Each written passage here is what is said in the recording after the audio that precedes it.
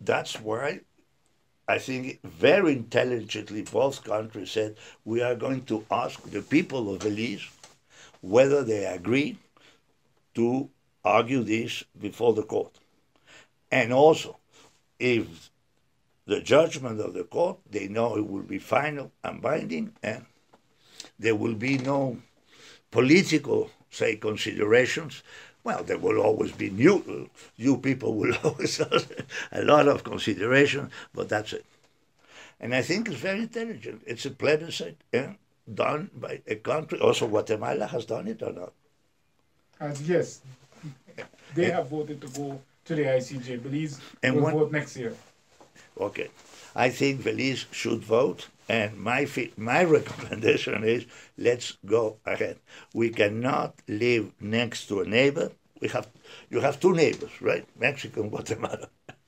We cannot live in a dispute, in a controversy for so many years. You have to settle the issue.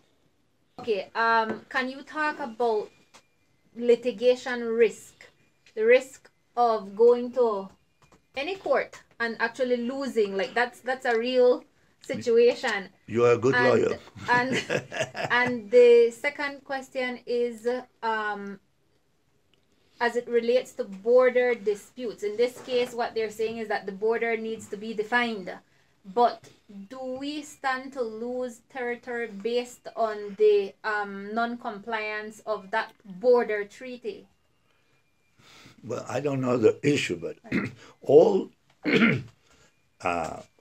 if you go to court, there is always a risk, of losing, of winning, or winning a lot, losing a lot. In these cases, usually it's not black or white. There are considerations, etc. Now, certainly depends on what the court thinks, whether the claims of one or the other party say, no, this part of the territory is actually Guatemalan and not Belize. It has done it before, yes. Yeah.